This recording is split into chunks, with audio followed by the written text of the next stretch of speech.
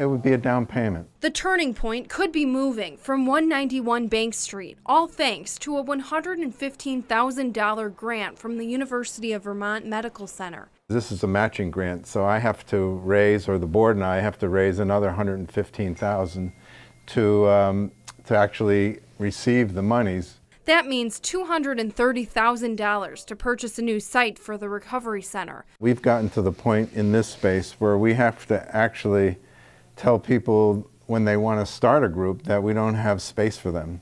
The center operates 83 hours a week, holding more than 150 meetings and workshops a month, all geared at helping the more than 2,500 recovering addicts who come in the door.